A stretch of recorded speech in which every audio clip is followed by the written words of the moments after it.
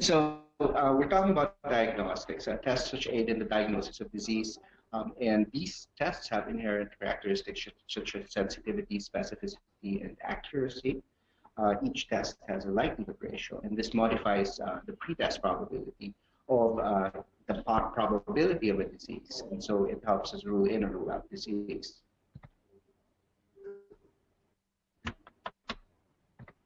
And the most important utility for diagnostics is really when you have cases where you're not really sure what's going on. Because, for instance, if it's a dengue case and the platelets are going down, it pretty much gives you a good clinical diagnosis. But for instance, in patients who have intermediate probability of heart disease, then it's important to be able to confirm or rule out that diagnosis because it can change the outcome in terms of whether you do some sort of intervention or not, especially when those interventions are invasive. The best results are always what we call the gold standard, for instance, a tissue diagnosis, but it's not always all that practical because you can have very invasive diseases, or in the cases of autopsies, the results, what happened to the patient, but unfortunately it comes too late. And for infectious diseases in particular, when we talk about a gold standard, more often than not, it's really culture because you're growing the organism and you're able to test the organism versus susceptibilities, you're able to test it for characteristics, which more or less tells you that that is what you're dealing with. Now, the pros of cultures are that they're highly specific, and obviously recovery of an organism is a sine qua non. I mean, it's there. So it's very difficult to dispute the presence of something when it's growing right in front of you. However, in general, cultures are very expensive. They're highly technical. They're also prone to contamination, which reduces their utility when that happens. At the same time, it has low sensitivity. I'm sorry, it's not specificity, but low sensitivity. In fact, they think that blood culture, a single blood culture, is only about 60% sensitive, and you may miss different organisms, especially those that are difficult to grow. And it can have a long turnaround time, and especially for slow-growing organisms. Like for instance, for tuberculosis, it can take about 8 weeks before you have an answer from a culture standpoint. And for unculturable or difficult to culture organisms, traditionally we've looked at antibody titers using either ELISA, indirect chemolumination, or other laboratory techniques. And these have been highly sensitive and specific. They've been fairly successful, but they typically require either paired convalescent where you actually demonstrate an increase in titers to definitively demonstrate infection, but it can still be highly technical.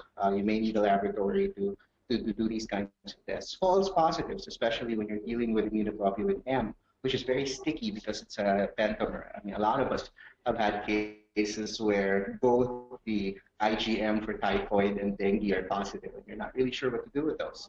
And the single titer may not necessarily give you a good idea, and you cannot distinguish between current and past infection. For instance, if we talk about leptospirosis, a lot of people may have low levels of leptospire antibodies just because of constant exposure, but that does not necessarily correlate to active disease. And looking at newer techniques that have become conventional for us or usual is, for instance, conventional PCR techniques, which previously were used to amplify genetic material, but are actually very good for detecting unculturable or difficult to culture organisms. This is a very sensitive test, and it's very specific as well because you're talking about a very specific genetic signature. And you only need very small amounts of material. But again, highly technical, it's relatively expensive, although the cost keeps going down. And it's not standardized. A lot of labs have their own protocols. We call them home brews.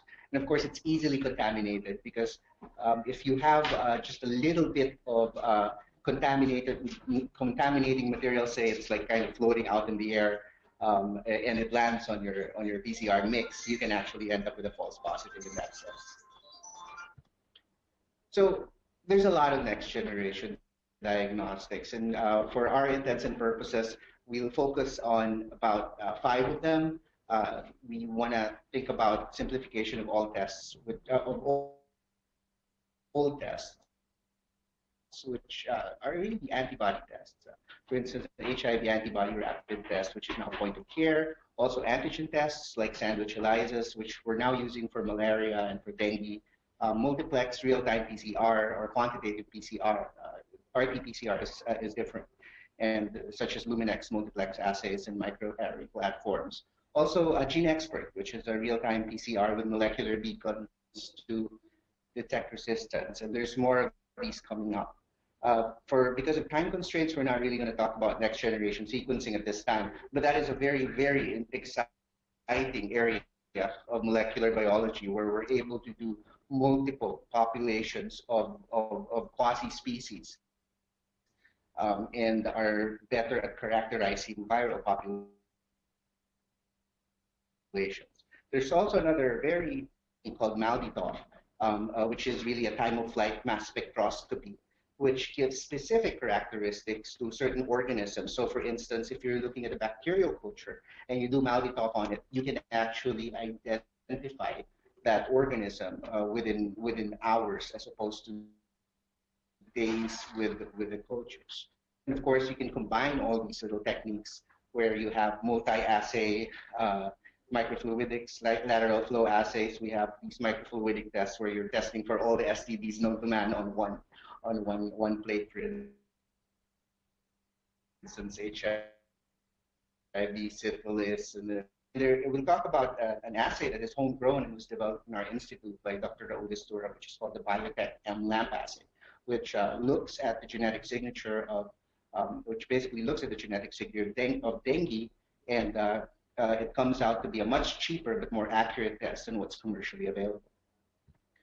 So let's start with the first one where we're simplifying old tests to make them near or point of care. And this usually uses techniques called lateral flow assays or microfluidics. So you're using the nanoparticles and miniaturized materials to simulate what big equipment does in a very small space. And so you need very little sample.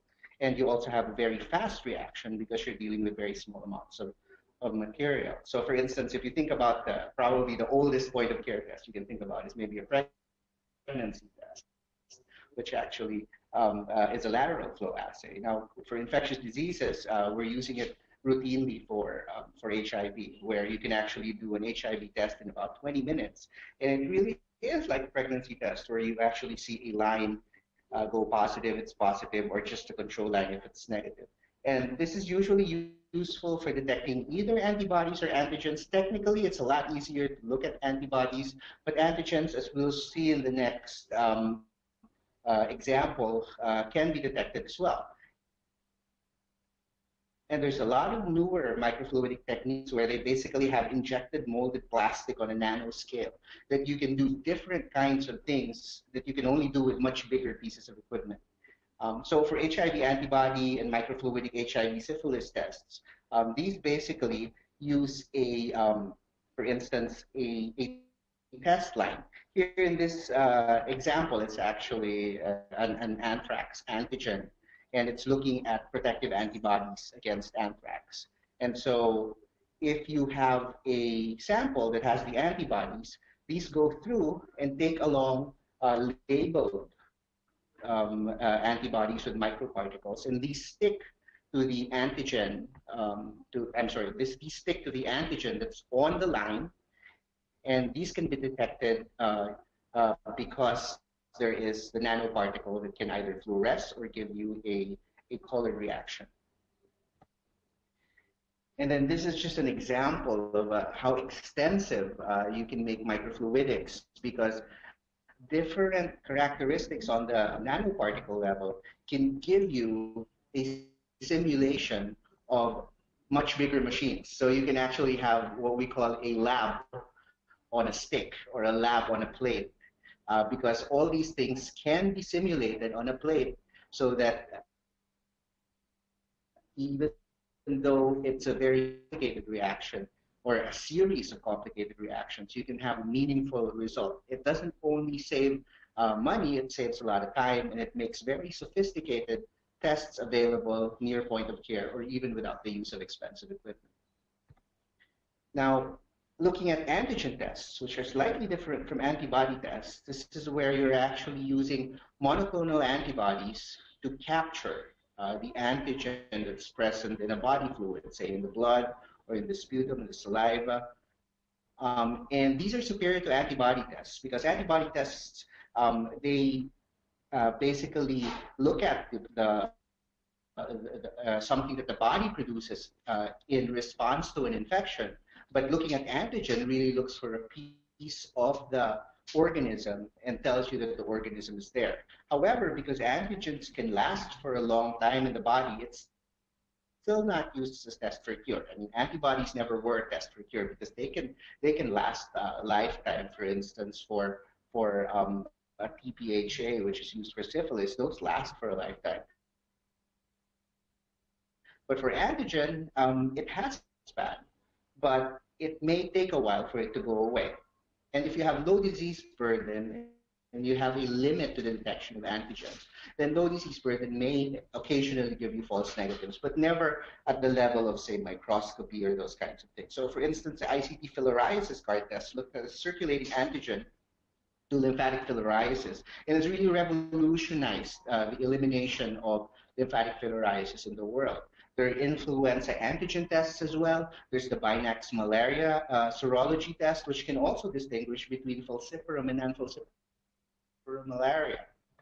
So if we look at, say, this Binax, you can see that there are different control lines. It tells you whether there's a mixed infection if you have these 3 lines, or falciparum if only 2 lines, or non-falciparum malaria if it's the bottom line, or negative if there's only one control line. Or you can take a look at lateral flow assay again, but instead of having a test line of antigen, you actually have a test line of antibodies, which then capture the antigen. And the antigen itself, you have nanoparticles that can be conjugated using the same free monoclonal antibody as a detector. And at the end of it all, you also have your control panel to make sure that the assay is valid. Now, moving on, we talked about PCR, which basically detects genetic material. Now, there's the newer version of PCR is called real-time PCR. We don't call it RT-PCR. We call it qPCR, which is quantitative PCR, because RT-PCR refers to reverse transcriptase PCR, which we use for retroviruses or mRNA, and that's a different matter. When we talk about real-time PCR, we talk about quantitative PCR, and the reason it's called quantitative is because you can actually use it to quantify how much DNA or how much organism is in a sample. You can use this. You can do this either with non-specific compounds like cybergreen, which glows green in the presence of double-stranded DNA, or you can use specific probes that have fluorescent reporters. These are like Tacman oligonucleotide DNA probes. There are different kinds of ways to do this. But because you can have a one-to-one reaction, if you can detect those fluorophores, then you can actually determine how much or how much organism, how much genetic material is in a sample. So for instance, if you're talking about viral loads for hepatitis C or HIV, you do a real-time PCR so you have an idea of what the quantity of those viruses is in the body fluids. Multiplex PCR now uses different kinds of primer sets. So instead of using just one fluorophore, you can use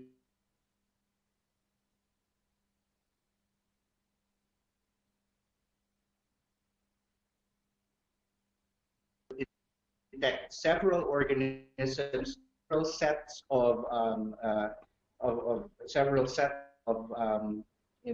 several infections going on in several infections or whatever it is that you're looking for. Now, the great thing about that is that, for instance, if you need to extract, you need to example, you only have to extract it once, as opposed to having 5 different reaction tubes. You only have one reaction tube, and you're detecting several organisms off just one sample. And so for the former, for real-time PCR, you usually see it with HIV viral loads. And then for the latter, with multiplex PCR, you have respiratory virus panels. And I'll show you in the next. So when we're talking about Pacman probes, it's a very specific kind of probe. You actually have a primer that has on each end attached a reporter and a quencher fluorophore. So the quencher basically quenches the fluorescence. But when the primer is incorporated and TACMAN excises the fluorophore, then it's away from the quencher, and so you will see a fluorescent signal.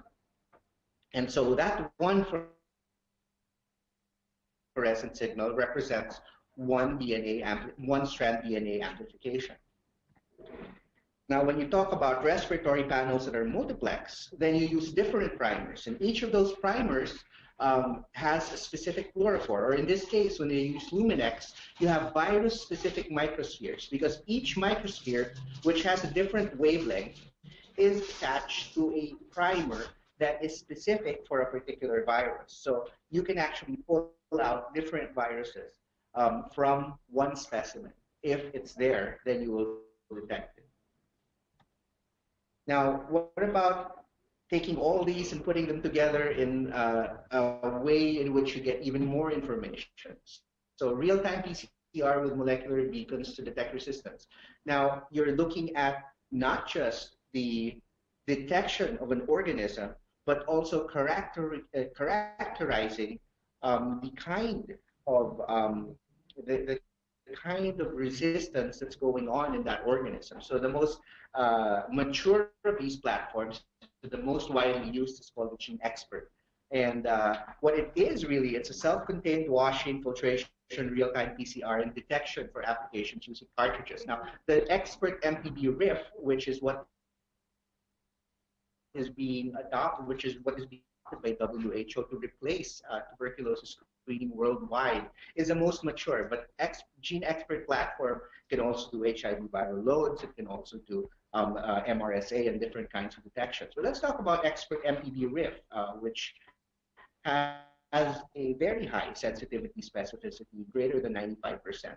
And the great part about this is, number one, it can replace your usual screening test with sputum, and at the same time, it can give you an idea of whether you're dealing with multi-drug resistant tuberculosis. Typically, it takes about 8 weeks for a culture to come back, which tells you whether something has rifampicin resistance. You can get both the detection of tuberculosis and a preliminary test that says whether the tuberculosis is resistant or susceptible to rifampicin within 2 hours. And because the whole thing is self-contained, it's cartridge-based, you only need the level of a medical technologist at a regular lab. They don't even need to know how to do PCR or molecular techniques. All they need to do is know how to handle the samples and how to put the cartridge into the machine, and it does the rest. So the output of Expert RIF is detection of tuberculosis and the presence of rifampicin resistance. Now, how does it do this? If you look at the machine, basically you put the sputum in one of the cartridges, and if you put it all in there, that's the end of your hands-on work after you transfer the sputum into the cartridge. And then the sample gets automatically filtered and washed, and then you get extraction, ultrasonic lysis, and then the DNA molecules are mixed with dry PCR reagents, and then the detection comes in there as well. And this is what it looks like. Test result, MPB detected, but rifampicin resistance not detected if that's the case. And the time to result is less than 2 hours, 1 hour, 45 minutes. The other issue about this is because there's minimal handling of the organism, then there's less risk for the person, for the lab tech who is handling it, as opposed to doing 2 or 3 sputums or growing it, which is even more hazardous because you need a biosafety level 2+ to handle those kinds of cultures. Now, how does it do this? It uses what we call molecular beacon technology. It's similar to TACMAN, but here you actually have a hairpin loop of a primer, which basically has a fluorophore and a quencher. And when it finds a complementary strand, then the fluorophore and the quencher are ripped apart basically, and so you see the fluorescence as the presence of the target. And if there's no target, then there's no fluorescence. And so what it does is the RPOB gene is responsible for basically most rifampicin resistance, about 95% of it. And they know specific mutations that occur on the RPOB gene, and so they use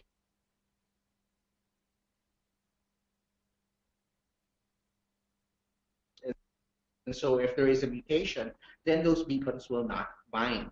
So for instance, this is the RPOB gene, and you have different probes. You have 5 kinds of probes at different sections. So it basically covers the whole RPOB gene, which is 81 base pairs. And if you don't have resistance, then all of these probes will bind. And so you should see 5 fluorescent signals along with 1 control signal for a total of 6 fluorescent dyes being detected at the same time. So not only is GeneXpert a processing machine, a PCR machine, it also is a detection machine, and it looks at 6 different colors of these dyes. If one of the colors is missing, then that corresponds to a mutation in the RPOB gene. So if you don't get 6 fluorescent signals, then you know that there is the possibility of rifampicin resistance. And this all happens within 2 hours. And then, of course, there's combinations of the platforms. Now, the most mature of this from our end, from the UP Manila National Institutes of Health, is the Biotech M platform. And this is a near point of care. It's about 2 to 6 hours. Isothermal PCR. Now, isothermal PCR, because PCR, polymerase chain reaction, usually requires a machine that is a thermocycler. It has different temperatures to denature the DNA, to anneal, to denature again and again. But an isothermal PCR is set at one temperature, 65 degrees. And so it's much easier. All you need is a heating block at 65 degrees as opposed to a full-blown PCR machine that detects dengue in blood samples. And the phase 3 clinical trials have been completed, and the data shows that this has actually better performance than the current commercial products, which include IgM, IgG, NS1, at a fraction of the cost. This is locally developed technology for the Filipino people, and it is undergoing. Well, the trials are done, and these are actually going to come out hopefully next year in a lot of the hospitals of the Department of Health. So this is what it looks like. It uses a reaction tube similar to this. And LAMP, it uses cybergreen, which is a non-specific dye. If there are double-stranded DNA there, then you will see a fluorescence, like these ones. So third and the fourth tubes and the fifth and the sixth tubes show that there is detectable organism in there. Now, LAMP is very, very complicated, but the way it works is that there are at least 6 primer sets, and what happens is at 65 degrees, because you have different areas amplifying, it's kind of like a zipper. Instead of having to denature it at 90 degrees, the the primers that are working at different levels of the gene are actually pulling the double strands apart to serve as more substrates. And so you have a lot of turbidity, and then eventually you can detect that with your cybergreen. So in summary, next generation diagnostics have really increased our capacity to make timely diagnosis through innovative utilization of technology. Major advantages really include shorter time to resolve point of care or near point of care, and so that you can strike while the iron is hot. In other words, you don't have to lose patients to follow up because they don't have the results yet. And there's increased sensitivity and specificity, increased information from samples, especially like in the case of multiplexing. In fact, the Centers for Disease Control, when they're doing disease surveillance, they actually have a machine which has a plate. You put one sample in and you can test for 5,000 different pathogens. And so that's a little bit extreme, but you can actually tailor that. For instance, in the Philippines, one of our more common dilemmas is whether a patient has dengue or typhoid or leptospirosis. You put all three of those on a lateral flow assay, then you have a test that is very, very useful for making clinical decisions early in terms of whether you have to give an antibiotic or whether you have to admit a patient. And this also lends itself to automation. Disadvantages are maybe the systems are a bit more complex, but with automated systems, it actually makes it less complex because it takes it out of the hands of the operator. There will be higher initial costs, especially for those which have proprietary technology. But in the long term, if you can actually use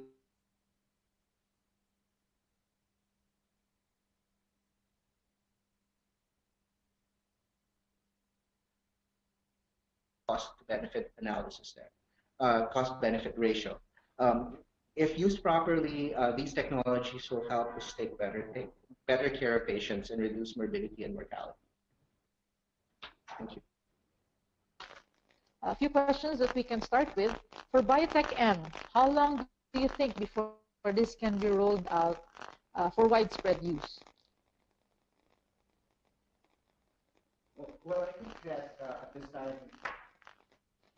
we're going to start people use the technology more, at least from a controlled perspective, because I think they're going to start rolling them out in the Department of Health hospitals. But I think it's just a very short time after that it's available for commercial use. The phase 3 trials have been completed, and I think from an FDA standpoint, once the phase 3 trials are okay, it's just I think most likely next year we're going to see this widely used.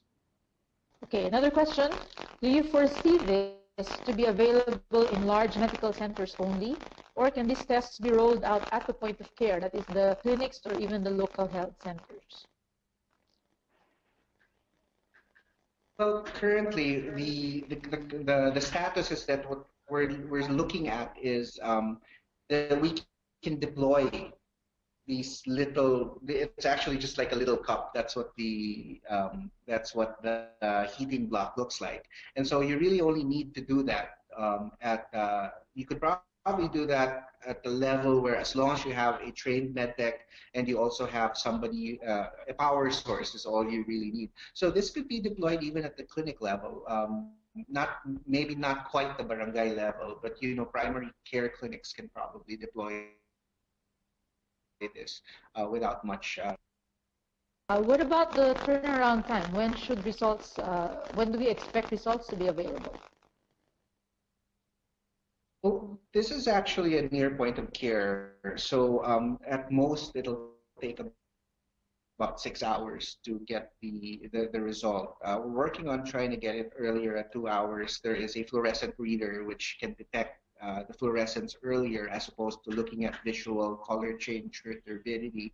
But this is much better than doing PCR, which is really the only thing that's comparable with. And whereas your NS1 and your IgM, IgG, those have near point of care iterations, but the sensitivity and specificity does not approach what.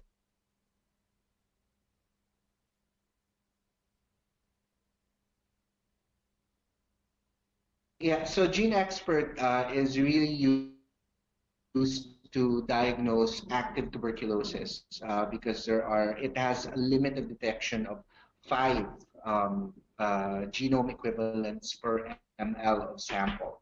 So it will diagnose as pulmonary tuberculosis where there is at least 5 organisms per ml of sputum. It will not diagnose latent tuberculosis because you're not going to have free organism in the sputum at that time. The other thing is that you cannot use Gene Expert as a test for cure, because Gene Expert detects DNA, and the DNA can stay a while especially in somebody with a lot of infection, a lot of disease burden. So even if you've given the treatment and all the TB is dead, you're not going to see all that DNA come out until much later on. So it's not used as a test for cure, but it is very, very sensitive for. Okay, while we're on Gene Expert, uh, do you have any insight on how this will impact diagnosis of TB in the local health centers?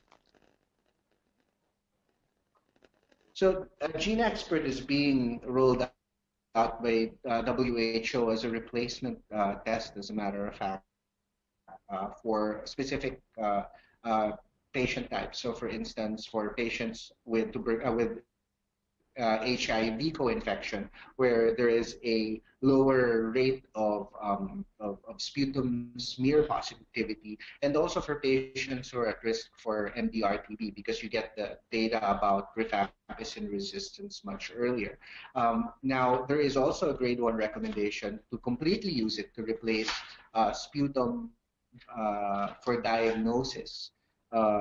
But from a cost perspective, at the Philippine level and resource limited settings, it's not something that's being implemented yet. But for HIV co-infection as well as MDR suspects, currently the Philippine government is actually making Gene Expert available for free for these patients. In the private setting, it can be used as well for others, including a diagnosis of TB meningitis, CSF, instead of a TB PCR.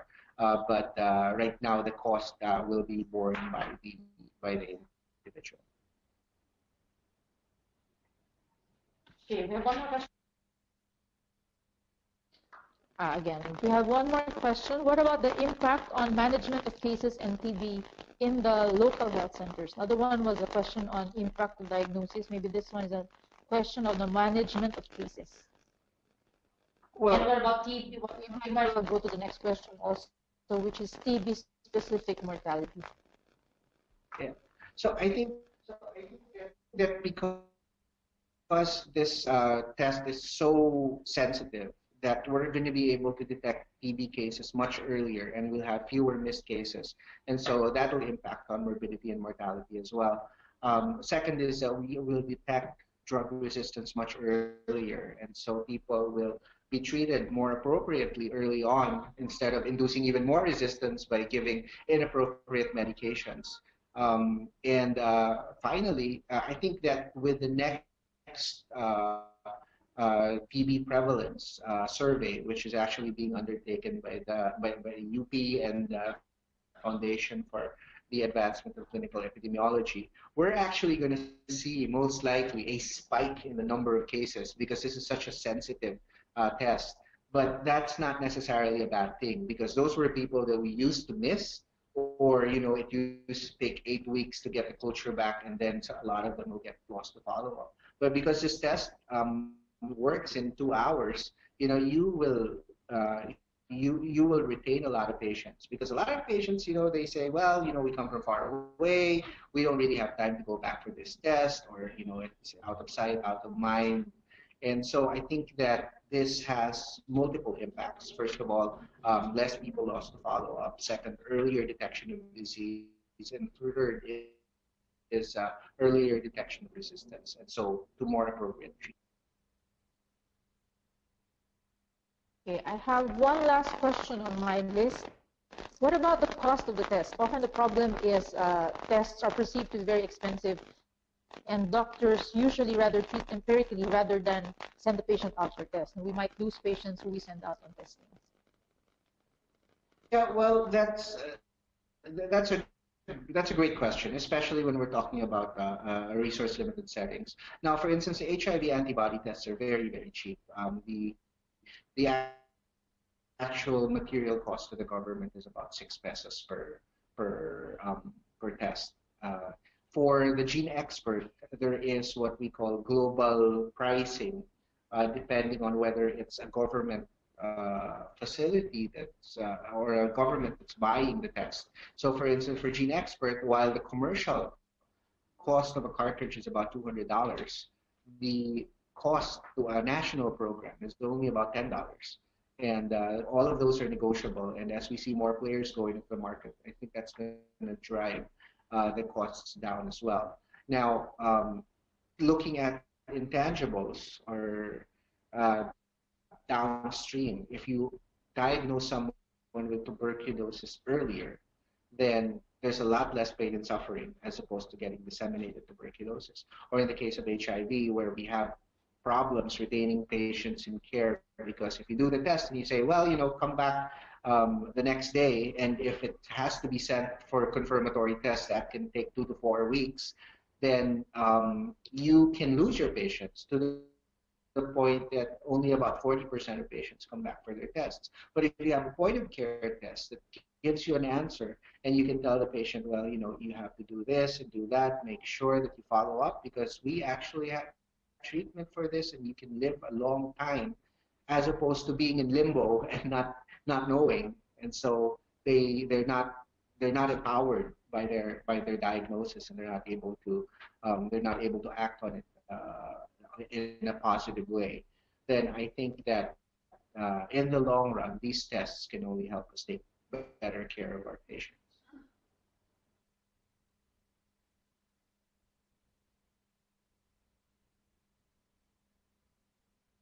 Again, let's repeat that. I forgot to turn my mic on.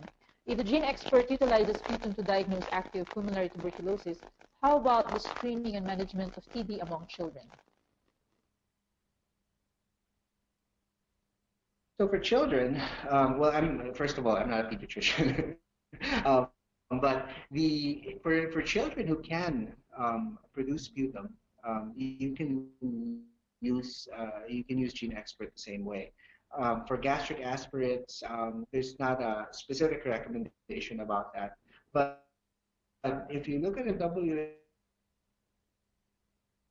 WHO guidelines, they actually do recommend using this for children because it's so sensitive. If you're not able to make as much sputum, it may still come back positive. It's not an ideal situation, but it's probably better than your regular sputum screening. As for gastric aspirates, the jury's still out on that. They haven't made a specific recommendation. But pretty much whatever you did to diagnose TB in the past, either gastric aspirates or whatever else techniques that people use to induce sputum, you can do that for Gene Expert and still be successful, more successful with Okay, and another question. Where are these tests and where are the machines that are available now in the Philippines? And would you know how much they cost at the centers where they are available? Right. So for the Gene Expert, if you have well, but the PMDTs have access to them. The programmatic management of drug-resistant tuberculosis. The health centers have access to them if they have suspected drug resistance as well. Now, they are also accessible in commercial establishments, but like I said, it will have to be out of pocket at this time. And those costs can be significant depending on what kind of deal the hospital makes. But again, if there are equivocal findings, you have somebody who has signs and symptoms of tuberculosis, and the sputum is repeatedly negative, you have an equivocal X-ray, short of doing a CAT scan or an invasive bronch, you can do the expert and you can save all that money. So it's really just putting it in the context of what the use is for, where you can figure out if the cost-benefit ratio is advantageous to the patient. But it's nice to have options. I have another question. What about, have we reached the level of maturity in dealing with confidentiality of our results, especially with the results of maybe tuberculosis, especially multi-drug resistant tuberculosis, and even our HIV results for that matter? Because that's probably one of the deterrent for many of our patients not to seek testing. Right. So in general, all of these medical information, it's not just HIV, it's not just TB, it really should be covered by confidentiality under law.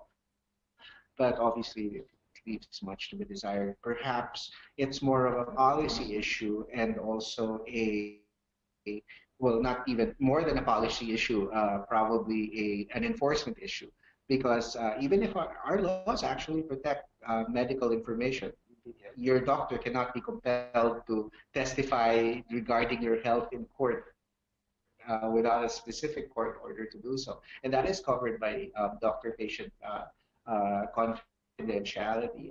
Unfortunately, I think what we really lack in is more the enforcement and the practice of how these things. We don't even need a specific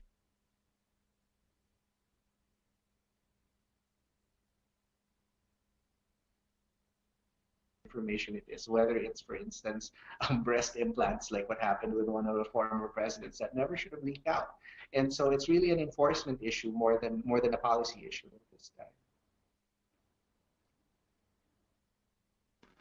Okay, thank you for that engaging discussion. There being no more questions, let me just reiterate the summary of Dr. Edsel Salvana. Next generation diagnostics have increased the capacity to make timely diagnosis through innovative utilization of technology. The major advantages include shorter time to result, to the point of care and near point of care, the increased sensitivity and specificity, increased information from samples, and automation. Disadvantages may include more complex systems, the higher initial costs, and proprietary technology. Used properly, they will help us to better take care of patients and reduce mortality and morbidity.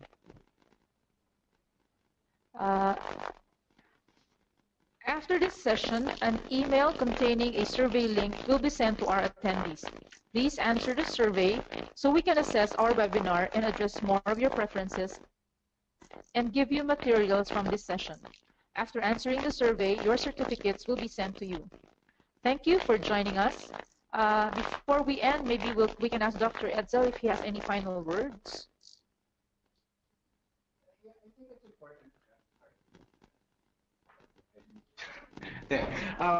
I think it's important to understand, we shouldn't be afraid of these new technologies because they really can only help us take better care of patients. The cost is always an issue at the start, but again, we have to take a long-term look at how these things will eventually save patients money and also make it better manage their cases. Early diagnosis always results in less morbidity, less mortality, and so in the long run, it could become cost effective. Okay, again, thank you, Dr. Edsel. Hope to see you again on our next webinar on December 2. That's Wednesday, 12 noon to 1 p.m. Manila time. Our next speakers for December 2 are Dr. Ruth Divina Gracia on management of COPD and Dr. Ivan Minap on biologics. For our January webinar coming up is Dr. Grace Tamesis. Please invite your colleagues to join us in this continuing monthly CME webinar series. All webinar schedules and resources will be posted at www.upm.edu.ph/UPMedwebinars. Special thanks to our sponsor, Omnibus. In behalf of Class 1990 and the UP Medical Alumni Society, we also thank our collaborator units, UP Manila Information Management Service, the National Telehealth Center, UP College of Medicine, Postgraduate Institute of Medicine, and the Medical Informatics Unit, DOST-ASTI, and Ms. Charisse Orhalo, our host. This is Dr. Santiago, together with Dr. Salvana and the UP Med webinar team, closing this session. We hope you learned a lot from today's webinar. Join us again next month and have a great week ahead.